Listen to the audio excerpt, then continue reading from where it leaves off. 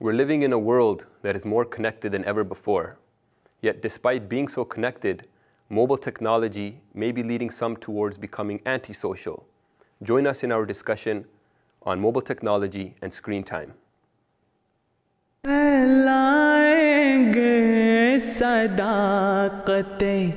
इस्लाम कुछ भी हो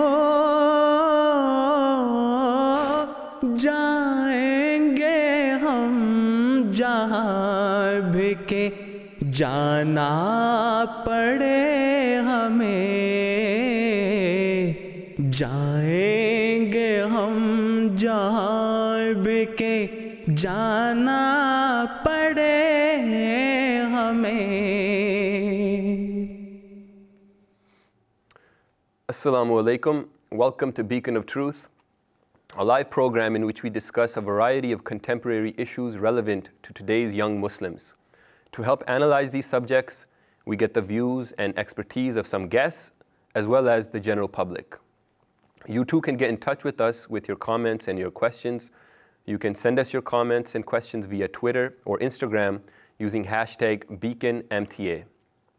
We are also conducting today an online poll about today's subject, so be sure to take part in that as well.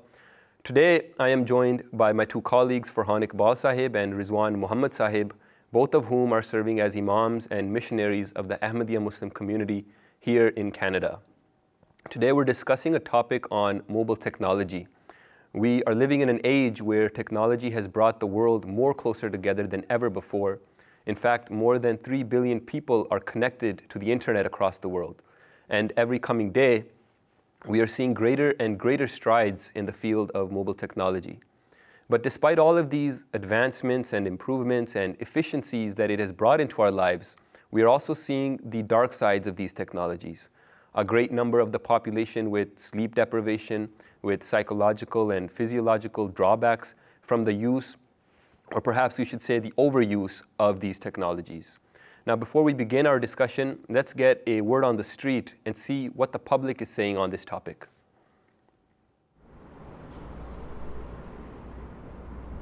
I appreciate the fact that I can now share information more easily. There's a Moodle tool, which is like a web-based tool whereby I can post readings and the students can access them and at an affordable price, and that's great. For me, I think it's a tool, especially because in educational studies you have to connect with your peers because you're doing a lot of group work, less than just like writing essays, doing tests. You're doing a lot of group discussions, a lot of literature circles, so you need to connect with your classmates. You can get like ebooks online and read your textbooks there instead of like just carrying around like big heavy books. And you can also like connect with all your peers or like your teachers. I like use a laptop to take notes. So it's like a lot easier for me to take notes on a laptop than it is to handwrite them because I can get information down faster. Definitely things in the past that would take a long time take much less now. As an example, like Google Docs has been so important. Like before, like when you had to submit assignments to the professor, like you had to go to the lab, manually print it out, and then give the papers to the professor. But now, like you can do everything from your home. It makes it a lot easier, so it's fast too. So if you have a question that like you want it quick, you could just go on the internet, browse around, and with phones, you already have internet on your plan. Majority of us do, so it makes it easy access with any type of situations that you're in. So most people, in fact, all the people who gave in their comments, it seems they had nothing negative to say. And in fact, it's helping people. Everyone is benefiting from this technology. It's helping in the day-to-day lives. Even we know that in the remotest parts of the world, where people may not have the amenities and luxuries of life, yet they will still have access to mobile technology. So Farhan Saab, could you shed some light on mobile technology, how it has helped people living even in the remotest areas of the world? I think most of us can relate to what comments people were giving about these mobile phones having e-books and so much access to information. And as you have mentioned, when it comes to remote parts of the world also, there's so much that they have benefited from mobile technology. I myself have spent some time in Ghana and in very remote places. I spent some time in a village where there was no running water, there was no electricity, but people still had their mobile phones. And it was very interesting and adventurous for us that they would have these generators and these places where people would go and they would drop their phone off and it would get recharged and then they'll pick up a few hours later or the next day. So you can see how much mobile phones how far they have reached to such remote places, and how there's that, of course there's that communication that those people are now connected, but also there's the educational side of things. There's the educational aspect. So many good things these people can learn from just their phones. You know, I remember back in Jamia also, we used to talk about this, how just a couple of 100 years ago, people used to travel long distances, even just to see Sahih Bukhari, right, the book of Ahadith. Just to see that, they would have to travel long distances just to get to a library or something and get their hands on this book. But now we can just easily, on these laptops, we just open them up, a few clicks away, we can read Sahih Bukhari. Or in our phones, we can just pull out our phones and a few taps away, we have Sahih Bukhari. So much access to good information is out there that is helping people. Then there's also the entertainment side of things. People use these devices to watch movies or go to YouTube or watch other kinds of videos. There's the aspect of having access to dictionaries, to books, to e-books, having access to maps. You know, even nowadays we go to a country where we may not know any of their road systems, but we can just, through our phones, navigate and have no problem getting to places.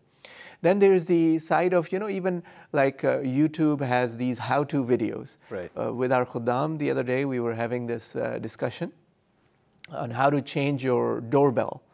Right? And you could just go to YouTube and it's like a minute-long video where it tells you how to change your doorbell.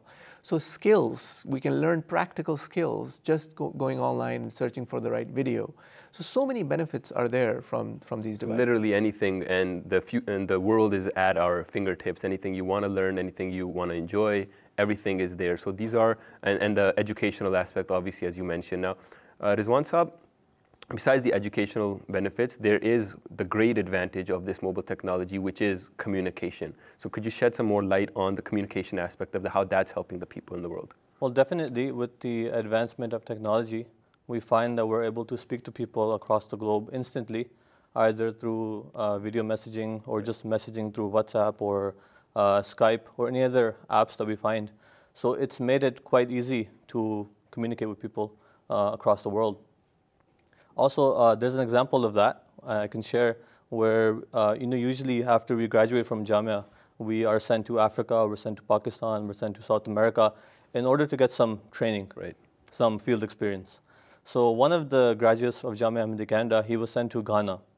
So while he was in Ghana, his wife had a child.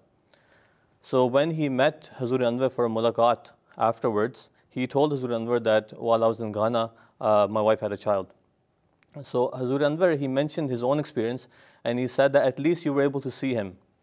And at least you were able to see his pictures and you were able to find out right away that your wife had a child. And he mentioned his own experience, and he said that he found out through Al-Fazl a month later that he was blessed with a daughter. So this shows that just through communications and the advancements in communication, how things have been beneficial for us. And also in terms of emergency, for example, cases, we find that we can, if we're in an emergency, we can tell people, we can let people know right away, we can call 911. So these kind of benefits are always there, and those, they're helping us in our daily lives. So as far as communication goes, in times of happiness, in times of sorrow, very quickly and across the continents, across the globe, we can get in contact with each other and disseminate that information as quickly as possible. So these are some of the amazing benefits of the world that we are living in this day and age. I mentioned in the beginning of the program that the Beacon of Truth is a live program, and you can comment and you can send us your questions via Twitter as well as Instagram using the hashtag BeaconMTA. So we will take some of those social media questions. The questions will come later, the comments that have been coming in. This one comment comes in from F. Farouk Sahiba on Twitter. She comments that this is going to be interesting. A lot of my time in the day is spent in front of screens, taking notes, doing Jamaat work. And she says she's curious as to how the team will approach this topic. Jazakallah for your comment. Anas Ahmed Sahib, he mentions that I'm glad you guys are discussing this topic, explaining the pros and the cons of technology these days. This is what we're here for, to address the various issues that are relevant to today's young Muslims. Mahi Jamal Ahmed Saiba, she comments that we should try to give healthy options like reading and writing, art, and other constructive things. Inshallah, tune in for the rest of the program, and we will go into detail about some of the things that should be expected living in this society, which is apart from the social media or the mobile technology aspect. And Tahira Chaudhry Saiba, she mentions that if mothers and fathers make themselves available to their children and share their leisure times together, it will certainly play a very positive role in disengaging kids from the screens. And we are with you in this comment, absolutely. And our objective is also to keep these screens out of the hands of some of the very small youngsters because of all of the adverse effects that it does have on them, on their developing brains. Inshallah, we will discuss this in great detail, inshallah. And one last comment from Ahmadiyya 101 says that socialize in real life as opposed to online social networking. And that is the true social interaction that Islam teaches. We will definitely be discussing these aspects. Now, having been immersed in this technology for over a decade now, we are just now beginning to see on a global front how it's affecting lives of humanity at large. The harmful side effects, they're gradually being realized, and several are now actually becoming clinically diagnosed. So let's take a look and listen. I know some of my clients who lost their jobs because of spending a lot of time on their Facebook, on the telephone, on these screens. This is becoming a huge issue. Again, the medical cause for these issues, why they get attracted to these kinds of activities, that the medical cause is either their physical illness, they get tired, they don't address these issues. Second thing is that they are depressed, they are anxious, and when all they do is that they're spending time, so their physical activity reduces, which results in obesity and chronic fatigue. So they begin experiencing diabetic symptoms, hypertension, hypercholesterolemia, and finally, eventually, heart disease. Welcome to Beacon of Truth. Even though we've discussed so many of the benefits, the advantages of this technology, but Farhan Saab, we just, as Dr. Saab has mentioned, there is a lot of side effects. There's a dark side to this mobile technology. So could you tell us some more of the negative impacts of the mobile technology on the social interactions that our people are having? Yeah, so as Dr. Saab was talking about, there are health impacts, there are physical health impacts, there are mental health issues that are associated with phone usage. There's a lot of stress and anxiety that develops because our phones are meant to grab attention. They're always having these notifications and messages that the phone wants us to respond to. So obviously it increases the stress and anxiety levels of those who are using it. There's even something that is now called nomophobia. Nomophobia, it's a new term that has recently been going around. It's basically short for no mobile phone phobia.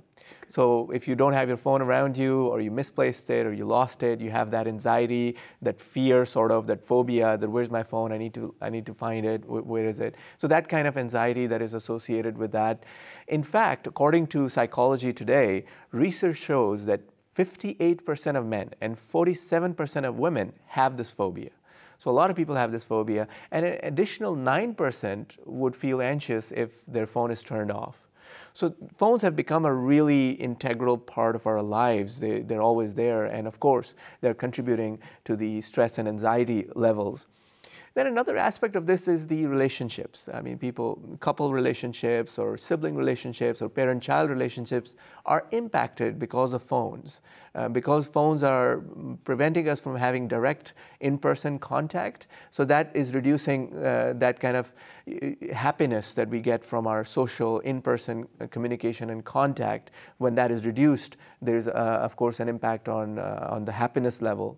Then there's the social aspect of these things, that children especially are becoming antisocial because they're spending so much time on their phones. Their communication skills are being reduced. In fact, a child psychologist, Melissa Ortega, talks about this, that children don't know how to face conflict nowadays, for instance. They're not able to handle conflict because they don't have that much in-person contact, and they're spending so much time on or with technology.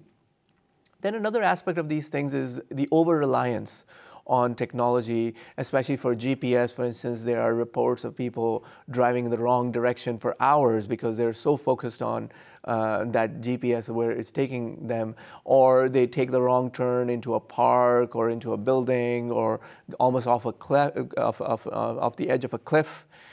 So these kind of things are there that are a result of over-reliance on the phone or on GPS. I mean, how many of us actually remember phone numbers anymore, right? Right. It's a result of that reliance. And finally, there's that spiritual side of things as well. If you're on our devices, on our phones late into the night, we don't get up on time for Fajr prayer, it's an impact of the same screen time. In the Holy Quran, Allah says, A'udhu billahi minash shaitanir rajeem, Ya ayyuhallazina amanu qu anfusakum wa ahlikum nara, which is chapter 66, verse 7. O ye who believe, save yourselves and your family from the fire.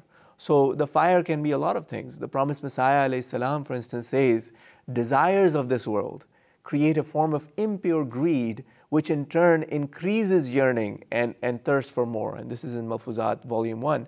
So it's that desire and it's that constant greed and for either attention or connection or whatnot, which causes us to indulge in our technology, in our mobile phones, which can become sort of like a fire, right? And it takes us away from our other responsibilities, and our spiritual health and our mental health, and all these things are impacted because of our mobile phone usage. So the overusage of it has implications across the board on all of these different social interactions, the children you mentioned, the parents and everything. So Rizwan Saab, that's the social interactions, but we're starting to find now that the use or the overuse of these technologies is also bringing us some physiological changes in the body and actually causing some great harm. So could you shed some more light on that? So we find that there's a new Canadian study which just came out, and it backs up what Farhan Saab just mentioned, that too much screen time is getting in the way of social interactions, right, especially amongst young children. And this is the age where they need to develop their skills, especially their communication skills, their motor skills. And because of being on the phone, they do not develop those skills. So there's one, in the same study, it mentions that 1 in 4 Canadian children are not developmentally ready for school by the time they start kindergarten. And a new study suggests excessive screen time may be a key contributor. So it shows that, due to not having those face-to-face interactions, it's causing basically, it's detrimental to their growth, and they're not having those interactions, and they cannot develop those social skills, right, that they need later on. And that's due to the fact that most of their time is spent on the screen instead of the time which should have been spent with other children or with their parents and in that interaction and getting those social interactions. So this could lead to also speech impairments, for example. Right. They won't be able to speak properly when they reach kindergarten or when they're going to school because of that lack of communication that they have. Also, for example, sleep apnea is a big issue. We're all guilty of it, where we go to bed and the lights are turned off and we're on our phones, right, which is basically the opposite of what we're trying to do. We're trying to sleep, but we're on our phones, and that does not allow us to relax. We're trying to get to the last notification. Exactly. We're trying to go through everything and see whatever we missed the entire day. So these are the type of things, and studies have found that sleep disorders, especially, they're linked to depression. Right. So certain things can cause depression, especially lack of sleep. And then we have something like we find that nowadays in children, we have neck problems and shoulder problems and spinal issues. And there's an article on the CBC website which states that some patients, particularly young patients, who shouldn't yet have back and neck issues, are reporting disc hernias and alignment problems. So we can see that at such a young age, where they shouldn't even be thinking about back problems and neck issues, and it should be something which should be maybe further on when they're older, they're having these issues nowadays. Yeah. And it's actually called text neck, where where they're spending the entire time looking down, they're on their phones, they're texting, and because of that, the neck is being curved to such an extent that it's actually causing them physiological problems. And I would assume the obesity factor is also there, the weight gain. If they're spending all that time, then very much physical activity is there. Exactly. This was there even in the times where it was just the television, which was the screen, but now the screens have erupted and the activity is probably decreased even more so. Because kids are spending too much time on video games, they're playing PlayStation, Xbox, and it's become like hours and hours, and they're not getting out of that. And because of that, they don't have enough physical activity. Jazakallah, gentlemen. Now that we have spoken about the advantages and also this very long list of disadvantages of these technologies, it seems that we should be finding ways to reduce our screen time, or at least have more control over our screen time. So we will discuss a little bit about the practical ways to reduce that screen time. But before getting into that, let's watch what the public is saying on this.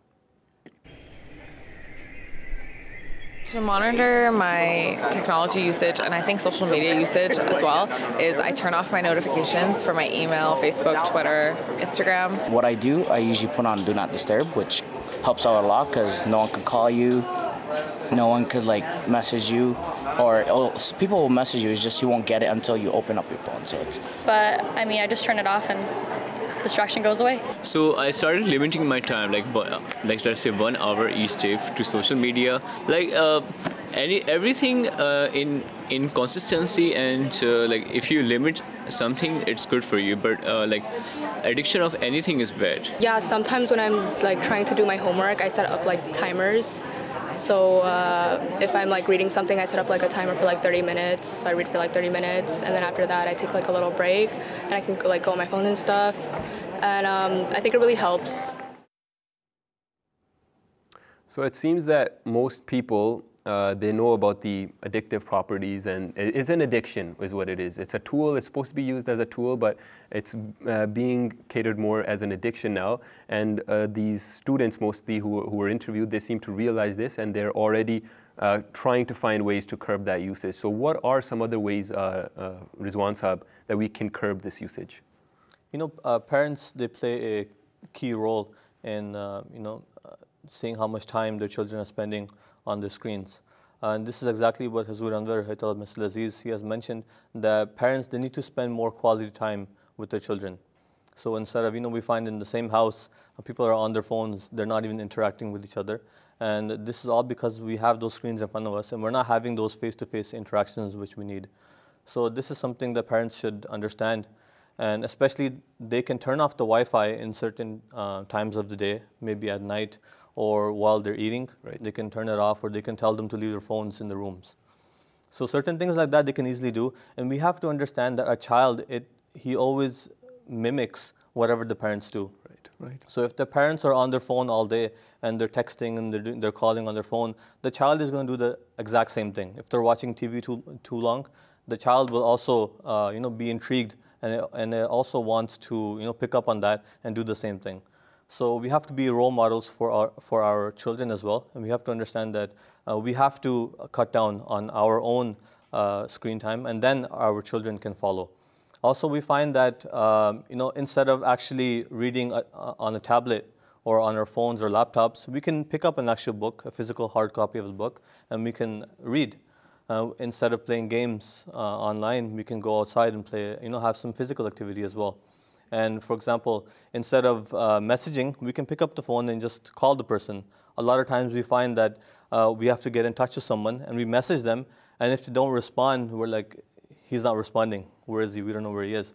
But all we have to do is just pick up the phone and just talk to him. And many times that's actually within the same household. you're calling someone, instead of actually going and maybe taking a little bit of a walk or going up the stairs to talk to them, they tend to text message and leave it at that. And this obviously is going to add with all those adverse effects. Also, if I may add, many times we find that parents, they have young children. So when they have young children, they're crying. It's hard to take care of them. So we find that many times the parents, they just hand them a tablet or a phone and to make them stay quiet. So this is basically taking the easy way out, but they don't understand that it's actually detrimental to their future learning, their future skills.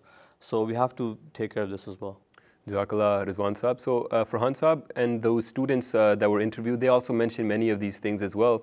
How they're actually using the technology itself, maybe using parts of the apps themselves to cut down their screen time. So you could elaborate a little bit more on that. Actually, the fact is that awareness is increasing. Even big investors in phone companies have talked about these kind of things should be there to control our phone usage or our screen time. Even the co-creator of the iPhone, Mr. Tony Fadell, if I said his name correctly, talked about these issues just a year ago. In January 2018, he talked about this, and he suggested that both Apple and Google should have tracking that tells people about their usage. So he talked about this, and interestingly, over the course of the year 2018, both Apple and Google have worked on this, and in the latest update for Apple, they have introduced a screen time feature in the phone, which allows us to track how much time we have spent on our phones during the last day or during the last week, and it even monitors over the course of time every week whether our usage has increased or decreased. Our screen time basically has increased or decreased. And then with Google, they have introduced in YouTube a feature called Time Watched, which tells you how much time you've spent watching videos on YouTube.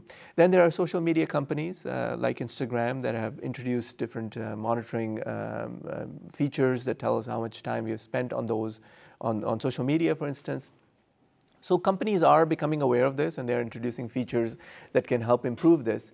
Then for parents, we talked about parents and children. Parents can monitor their children's usage as well through different kinds of apps. So technology itself allows them that option. There are different kinds of apps out there. They can go online and search for the best app for them and monitor their usage. I mean, again, we should be careful that parents should be role models. It's not that they're themselves using the phone all the time, but they're making sure their children aren't.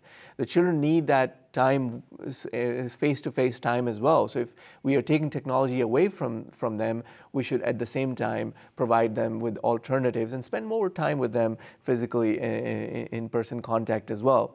Even Silicon Valley superstars, Apple's former CEO Steve Jobs, Microsoft's co-founder Bill Gates, tech billionaire Mark Cuban, Reddit co-founder Alexis Ohanian. If you look for how they treat their children when it comes to technology and how they manage that, they're saying they're having the same concerns. I mean, Bill Gates, for instance, has even said that he banned cell phones for his children until the age of 14.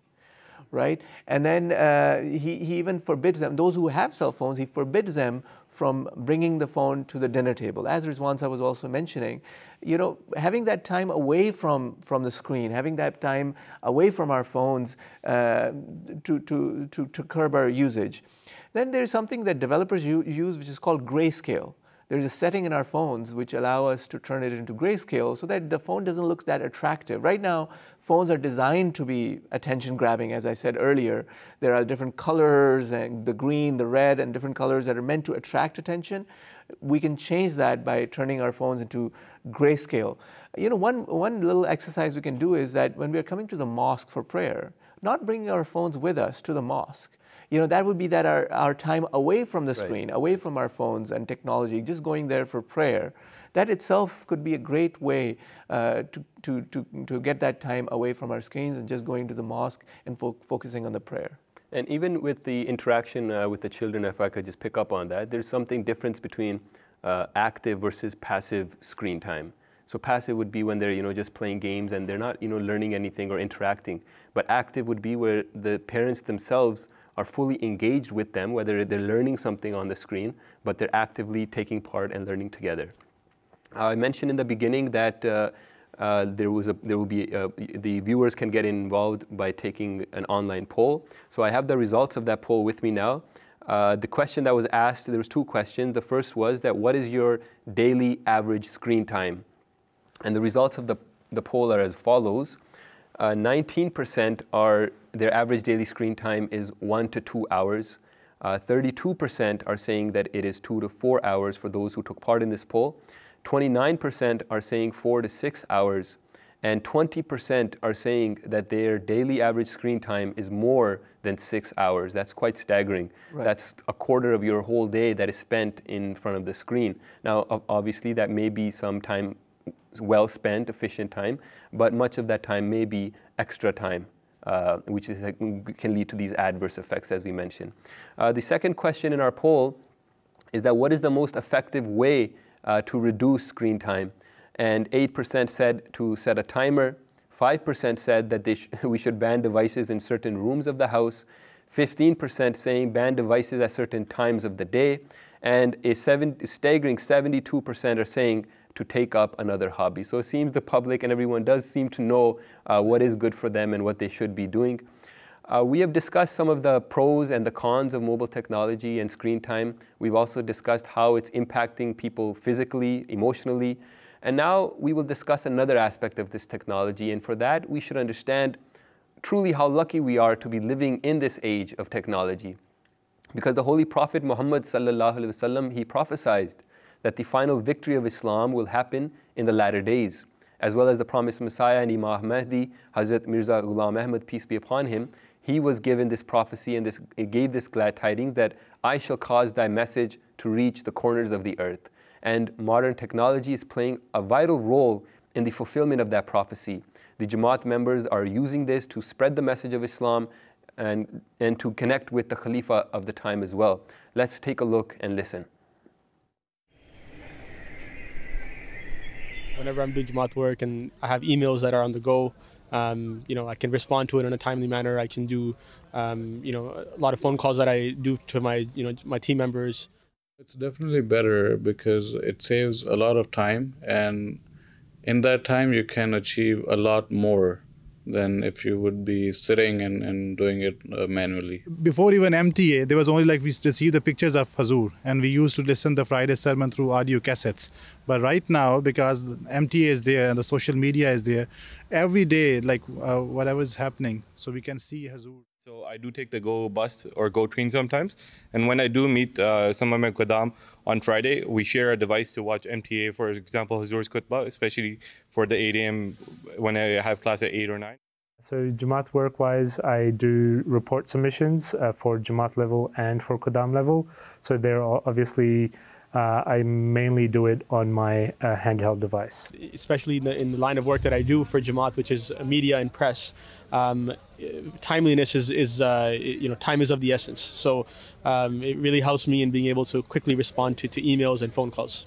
I think since the inception of social media, Jamaat as a whole globally has become more connected, because since the advent of social media platforms like Twitter and Facebook and Instagram, Jamaat is more connected, specifically the youth, because they're able to go on their smartphones and see what's happening in a village in Africa, or I'm able to see a sports tournament that's happening in Belize. So these screens and these mobile technologies, essentially they're a tool, and this technology is a tool and it serves a purpose. So Farhan Saab, what can we say, what is the true purpose of technology? It's interesting, the poll results where a lot of people saying ban the technology in certain rooms. I mean, I agree partially with that, just that, we have to understand that technology does serve certain good purposes. Right. And we shouldn't take rash measures or extreme measures and say, okay, stop doing this or throw this out. That's not the point. The point is that technology does serve a purpose. The Quran talks about this. The Quran says, وَإِذَا النُّفُوسُ زُوِّجَتْ. The Quran predicted in chapter 81, verse 8, when people are brought together, right? Nowadays, we have seen people are being brought together through so many other ways, but technology is also bringing us together. Social media has brought us together. People all across the world can hear each other, talk to each other through social media in ways that was not possible even through letters and in the past, in the recent past.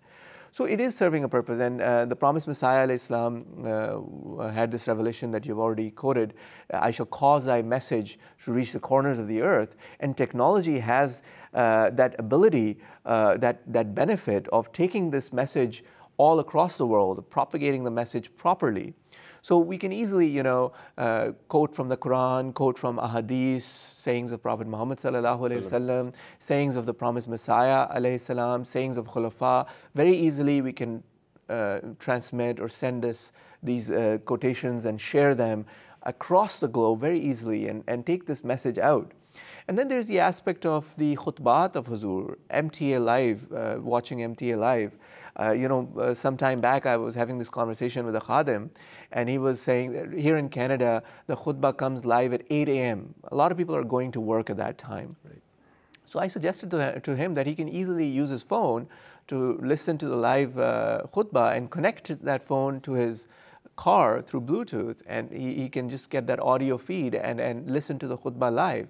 And it's so helpful, and he was appreciating it so much. He was so excited that I finally helped him solve this. So technology has that purpose. Technology has that benefit to it, and we cannot overlook that fact. I mean, when we think about it in overall, technology itself is not good or bad.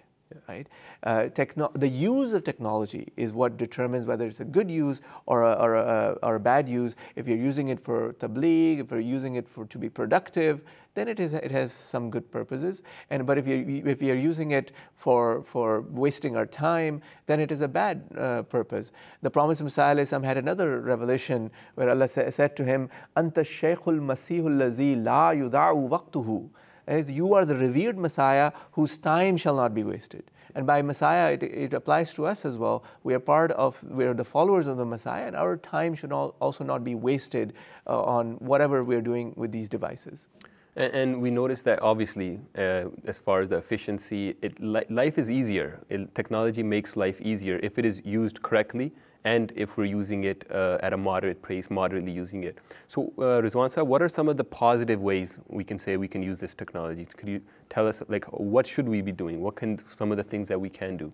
So for example, Farhan Sahib mentioned that there are some apps, and there's an MTA app. Right. We can listen to the live procession of MTA right there and then. We can listen to the sermon, the Friday sermon of Huzur Anwar, Ayatollah Masih Aziz, live as well. And we find that many times on WhatsApp, we share different quotations, a hadith of the Holy Prophet Sallallahu Alaihi Wasallam. So all these benefits are there. Even different countries we have that we can pay the chanda online as well, and even get the receipt in our emails. So even that is there. That's a huge benefit nowadays that we see. There's some apps called Ask Islam. Right. There is a Khalifa of Islam app, Al-Hakam app, even Al-Fazl, the newspaper. We can read that online on our screens. Even Muhammad's Fact Check is also there. It's an app where it clears the allegations raised against the Holy Prophet Sallallahu Alaihi Wasallam. So we can see that all these apps are there. It's the way we use them. If we use them in a positive way, if we try to gain knowledge from them, benefit from them, then of course it's something which will help us in our tarbiyat as well. Jazakallah, gentlemen, for this discussion on technology, on apps, on the screen time, on the mobile technology. I mentioned earlier that you can tune in and you can comment, you can send your questions in via Twitter and Instagram using hashtag BeaconMTA. So we have a few questions that have been coming in from these different sources. A question comes from Kamar Ahmed Sahib. He asks that in an age where professional work and social interactions are tied to our phones, how can we encourage people to get off their phones? Kind of what we've already been discussing. So any one of you to so I mean, in this age, so many of our things are linked to technologies, to screen time. So it's a case-by-case scenario, right? I mean, if you feel that there is work that needs to be done through your laptop or your phone, we can do it. But what we are trying to give the message is that it should be controlled, it should be managed properly. It shouldn't be that we're spending so much time even working on our devices that it's taking away from our family time or our relationships or our friends or our social connections, and it's starting to impact us, our mental health. If our usage of these devices is so much that it is making us anxious or depressed or all these things, then we should consider reducing that time that is spent there. Of course, again, every person has to decide. There are some people who are by profession in the IT world or in those, they have to sit in front of a screen. They talk about the 20-20-20 rule, right? Where you spend 20 minutes on your device or on your computer working, and then you take a break for 20 seconds looking at something which is 20 meters away. Right. So it's a 20-20-20 rule if I recall this correctly. But the idea is that you should take breaks from what you're doing. And then again, when it's family time, when it's time to spend with your children, you should spend that time with your children. It shouldn't be that you're on the device and your children are getting neglected. So it's about management of our time on these devices, which is very important, and it's a case-by-case scenario. Perfect. Another question is from Mahi Jamal Sahiba. She asks that regarding reduced screen time, what should those people do who are lonely or are sick or don't have any other options? Rizwan Saab, if you can answer this. So for them, sometimes technology, it helps us as well. There are some people who are introverts, they're shy, and they can't really get out and talk to people outside.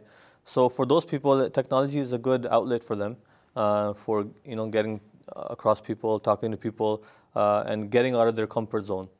But even trying to tackle that issue of being shy and not talking to people, I still think that through the help of maybe experts and maybe their family, their parents, friends, they can involve them in like social situations where they can get out of that and try to get those face-to-face interactions, which are, I think, more important than having all these social friends online. We have thousands of friends, but in reality, they're not really friends. They're just, they're just numbers that we see in our apps, but they're not really there. And there's no denying the fact that the connection through our devices is also helping some people. No doubt. Because they are so shy, as Rizwan Saab is talking about. But again, management has to be there. If you know someone who is that kind of person, maybe you can help him deal with those situations and develop his social skills if they're not there. Yeah.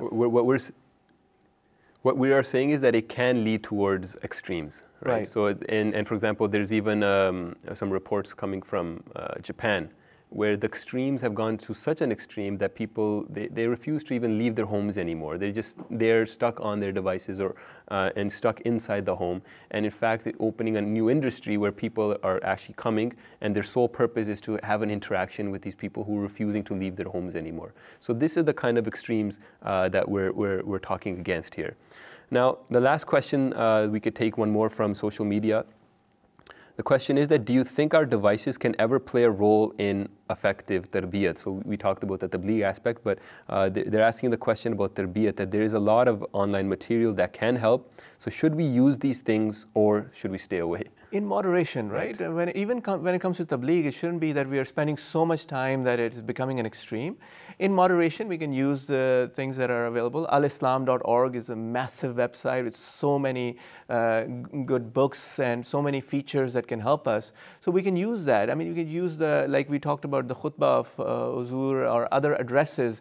Even, on the podcast, we have the addresses of Huzur, very good high quality sound. We can use those to listen to what Huzur is saying and conveying that message forward, and that is good for our tarbiyat.